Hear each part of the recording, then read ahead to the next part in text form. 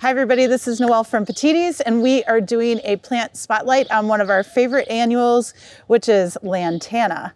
And Lantana we love in this area. It's one of those annuals that you really want to grow in full sun. So that's usually what we start out with is, hey, where does it best grow? And it definitely grows in full sunlight, 6 or more hours of direct, bright sunlight per day.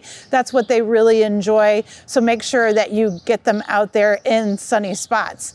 Soil is a little bit easier, should I say, in the respect of other annuals, excuse me. With Lantana, soil can be well drained. You do want it to be well drained, don't get me wrong. So it can grow in, containers. It can definitely grow in the ground or the landscape, but you want to make sure that that soil is well drained. Average to poor soils, believe it or not. And what we mean by that is just like poor nutrient wise and also organic matter wise. So if you can throw some organic matter in when you're planting in the ground, that's great. If not, it's okay to just make sure that they're well drained. They can take a little bit of moisture, but we think that they do much better on the drier side of watering. And that's why we suggest them most of the time for those really sunny, hot, dry, humid areas that sometimes we can definitely find in Northeastern Ohio during the summer. So keep that in mind.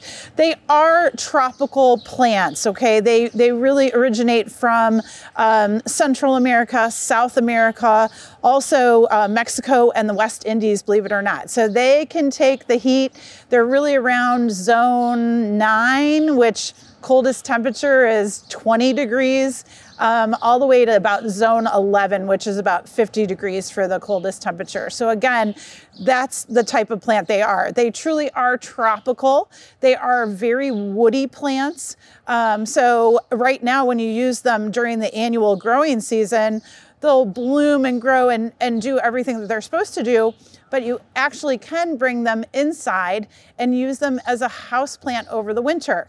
Couple things you need to know about that is you want to actually keep them in a very bright area if you can. If you don't have bright indirect lighting in that area that you want to keep them, you might want to light them with artificial lighting or greenhouse lighting if you can, and then keep them on the cool side. They actually grow much better at about 50 degrees over the winter. That's a great thing for them, okay? Outside, again, as far as their needs are concerned, any container, any place in the sun, really, really great for them. Window boxes, hanging baskets, combination planters, absolutely do it. Combine Lantana with all of your sun-loving plants. So it could be other flowering tropicals, things like tropical hibiscus, mandevilla. They look great planted down at the base of them.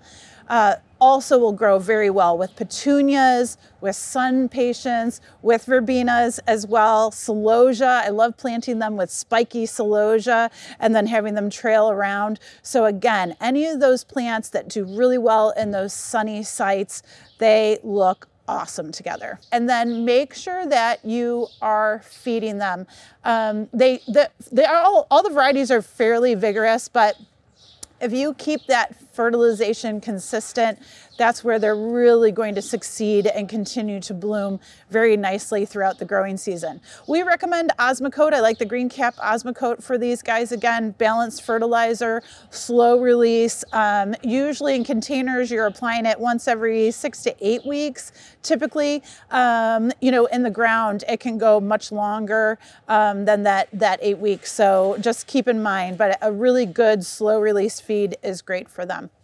With Lantana, they are self-cleaning, so they will push off the old flowers, bring on the new pretty regularly for you. Towards the end of the growing season, you might see them produce some berries. Some varieties are sterile, don't get me wrong, so they won't produce berries. Others may produce kind of a green, kind of small berry fruit that will turn black, okay? Those berries actually are developing seed inside, so you do want to remove them and, go ahead and trim those places.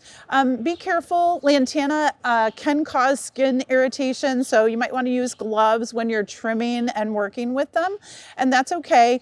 These plants have a milky sap in them, and so needless to say, that can be a skin irritant. It's also considered to be toxic, so be aware. Very good outdoors for us and fairly good as far as deer resistance and bunny resistance, okay? So do remove those fruits if you see those fruiting bodies start to develop.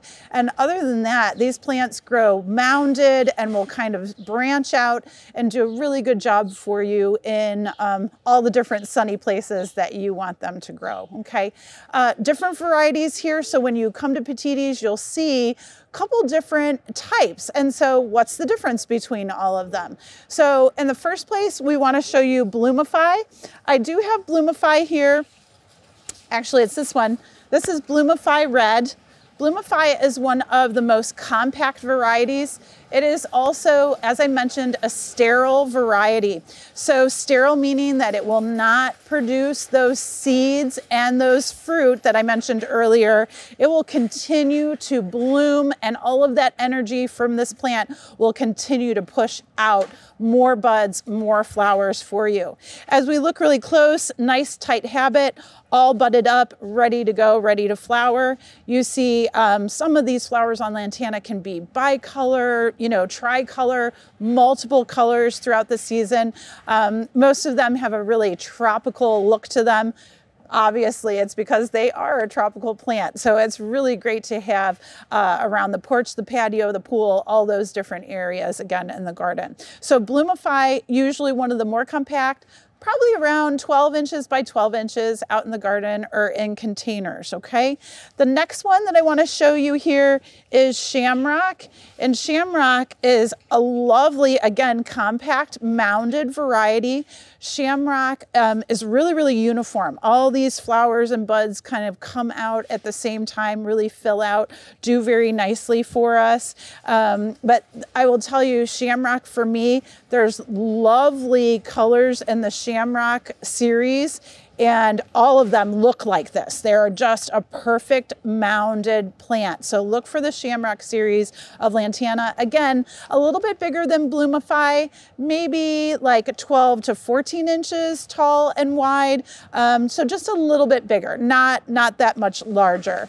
And then there is a Lucky Lantana is going to be kind of around the same as Shamrock, but they tend to branch a little bit more, and they do tend to grow up a little bit more vase shaped. So as this plant continues to grow, you're going to kind of see that V come open. But again, nice repeat blooming. And I forgot to mention, guys, the leaves on Lantana are what you smell. There's always this sweet aroma around them.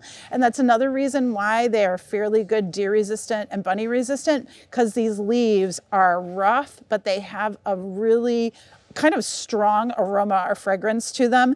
And boy, you can smell it. Whenever you're by the Lantana and you kind of just rub your hands right over the leaves, it'll release, and it's really, really quite strong. Okay, and then this last one that I wanted to show you is Landmark. And whenever you see the Landmark series, it's going to be the most vigorous. It's really going to spread out. The branches are going to elongate. We're talking closer to about 1.5 to 2 feet long.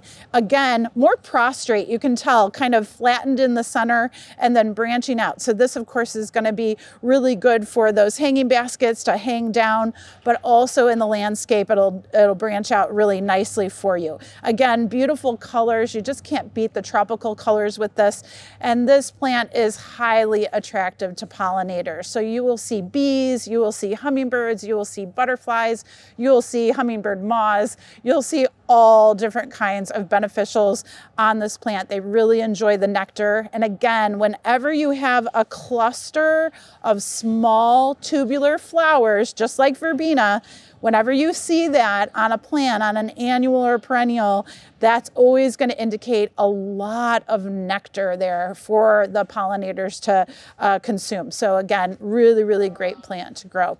Okay, folks, that's basically it with Lantana. What you're looking for, again, is full sun, well-drained soil, again, can be poor, can be enriched with some organic matter. Either way, it'll work out very well. Make sure that you keep your fertilizer program going. So again, we recommend Osmocote. It could be Miracle-Gro. It could be some other types of fertilizers that you prefer, and that's fine too. And then just enjoy them through the season. And if you want to bring them in the house and indoors in the house over the winter, you certainly can do that too. Enjoy.